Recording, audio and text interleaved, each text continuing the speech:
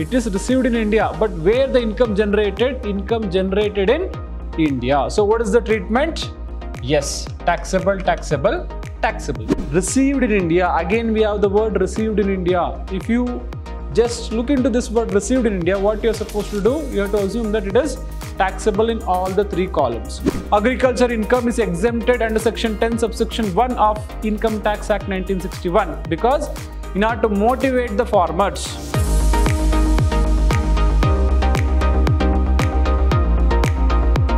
Hello everyone, I am Arun Kumar, lecturer in Department of Commerce and Management, Vidhyaashram First Grade College, the Temple of Excellence, MYSURU.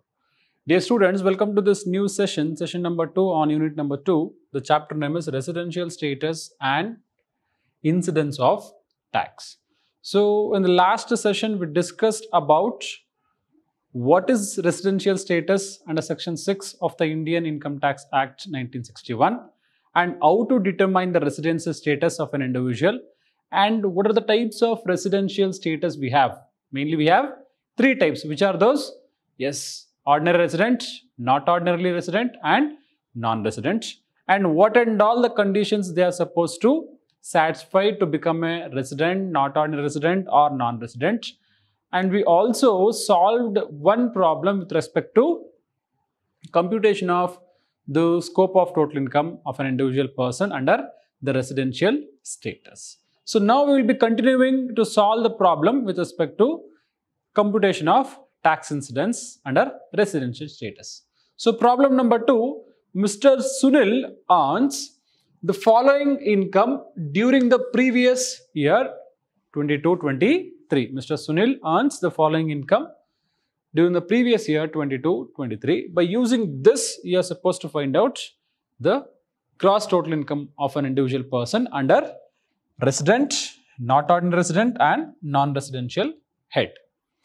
So the first point, what we have the first point, interest from an Indian company received in Germany.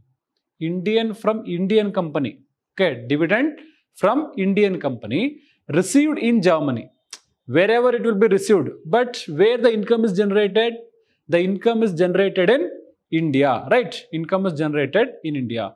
So any income accrued, arised or generated are to be received or received in India. What is the tax incidence?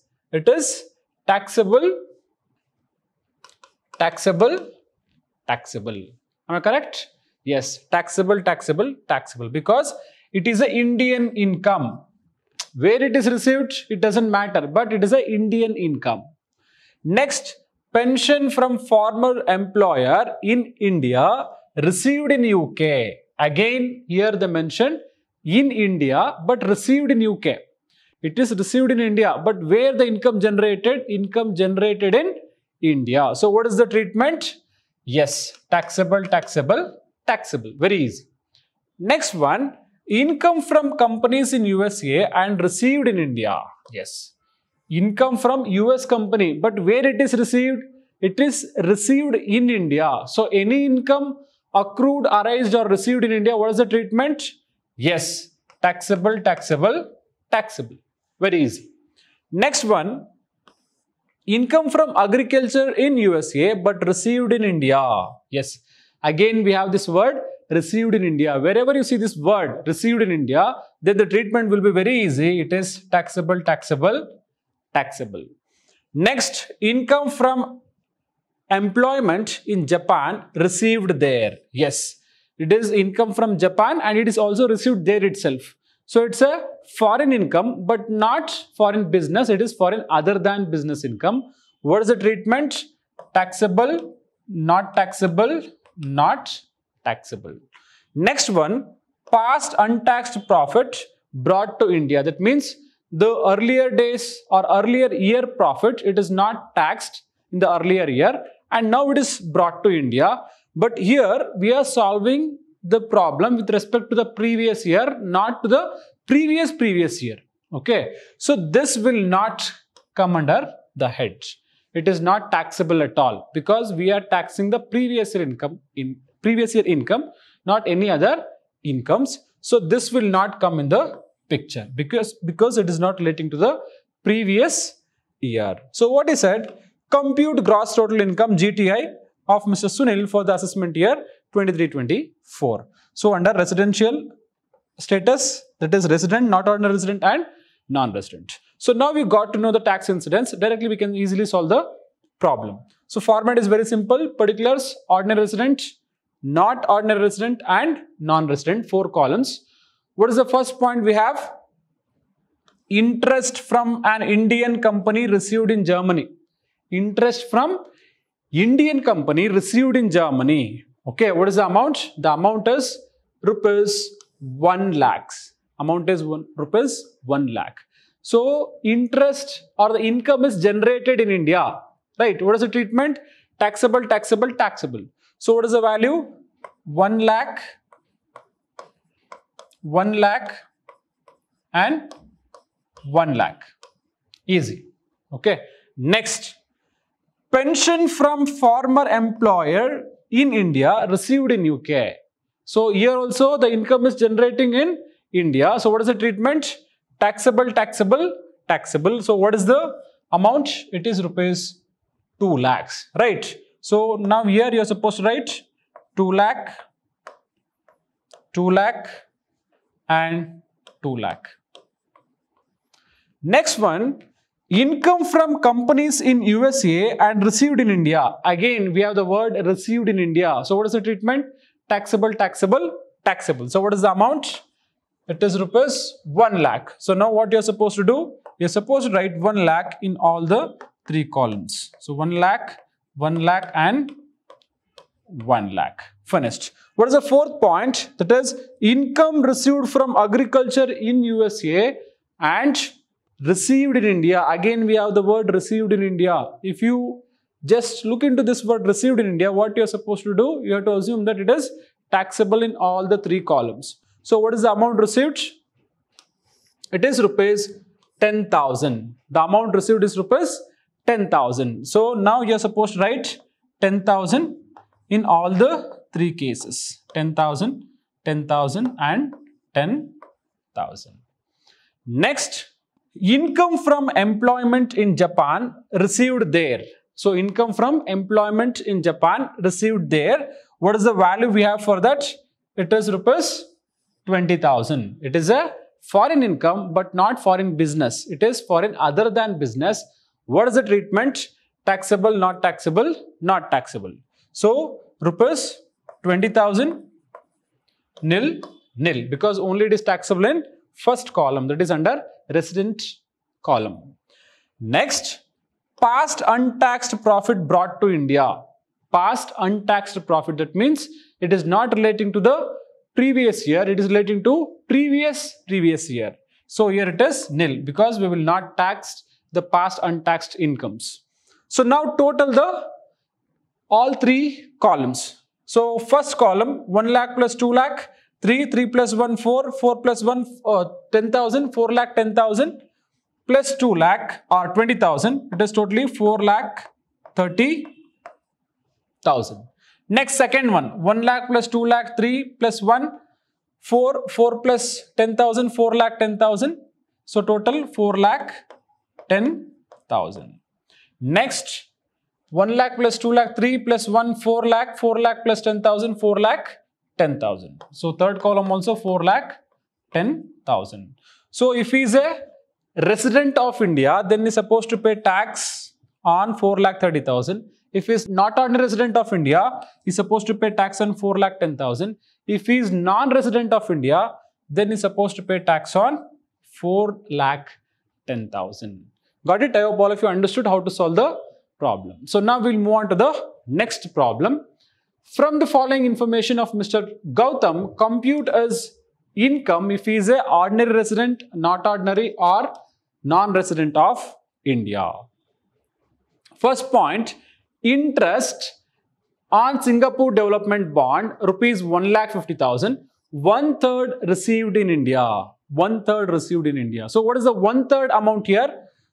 1,50,000. What is the 1/3 of 1,50,000? It is 50,000. So 50,000 is taxable, taxable, taxable. Why? Because this 50,000 is received in India. So remaining 1 lakh, 2/3 is 1 lakh. It is taxable not taxable, not taxable. Because it is not received in India, it will be considered as foreign other than business income. Treatment is taxable, not taxable, not taxable. Very easy. Next, income from agriculture in Sri Lanka. Income from agriculture in Sri Lanka, the amount is not received in India, it is received there itself. So what we are supposed to assume? We have to assume that it is a foreign income, that to foreign other than business income. Treatment is taxable, not taxable, not taxable with respect to agriculture income. Next, income from property in Mexico received there. Again, this income received in Mexico itself, not in India. So, foreign other than business income.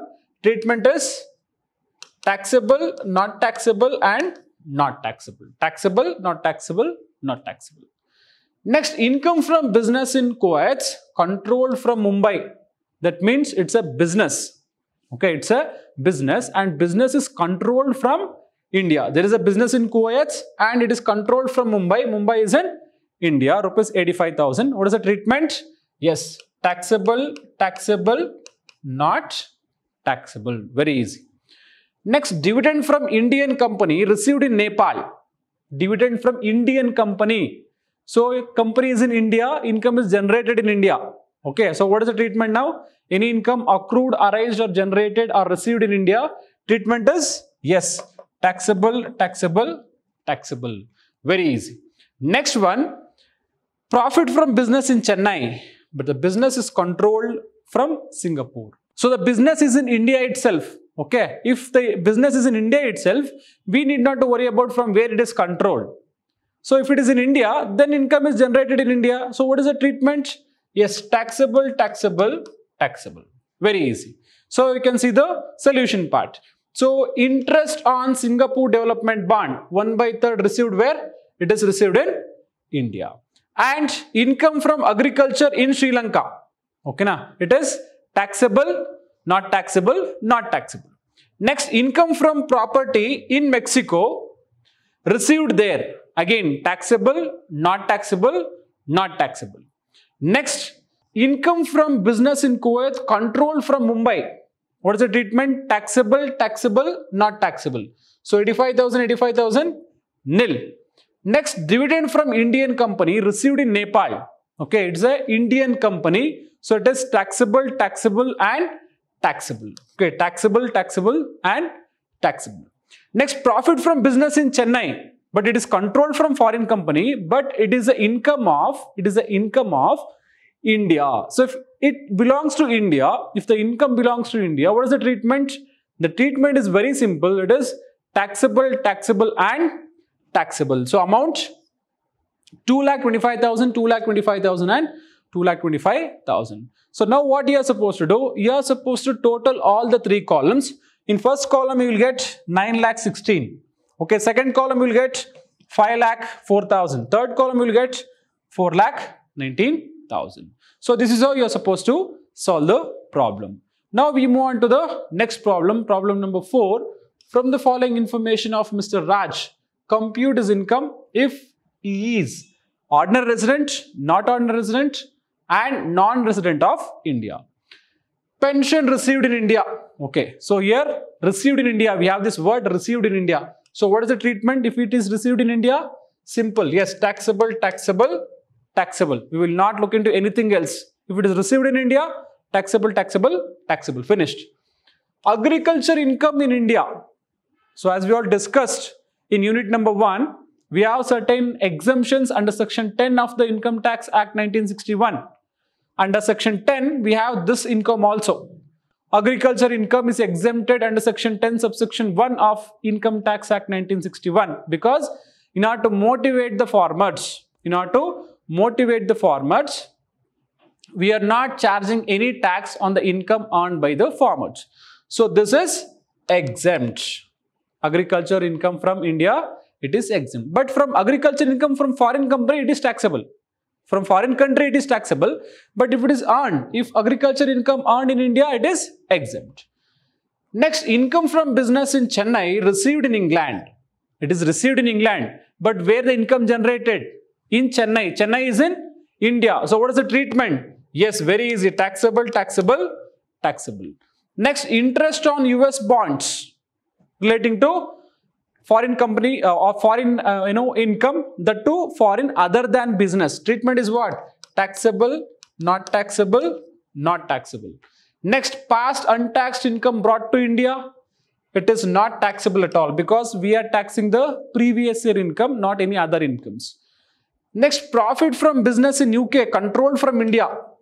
Foreign business controlled from India. What is the treatment? Yes, taxable, taxable, not taxable.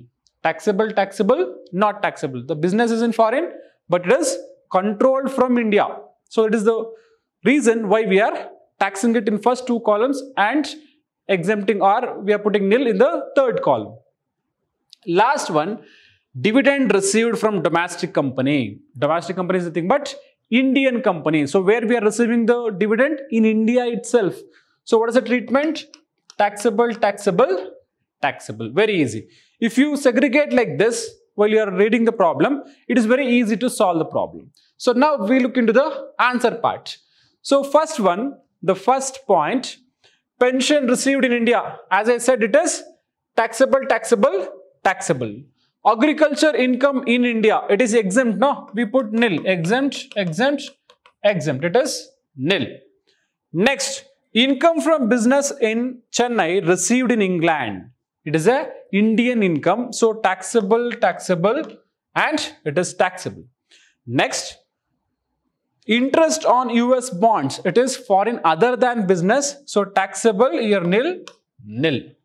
Next, past untaxed income. If you see this word past untaxed income, it is nil in all the three columns because we are not taxing this income in this particular assessment here.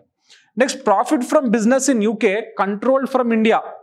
So taxable, taxable, nil. 50,000, 50,000, nil, because it's a foreign business, but it is controlled from India. So that is why it is taxable, taxable, not taxable.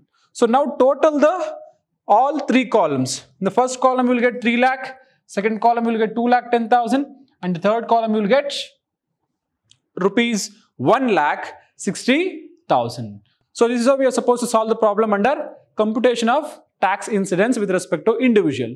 So with this, I am going to wind up this session. I'll meet you in the upcoming session. Until then, thank you all. Have a nice day. Namaste.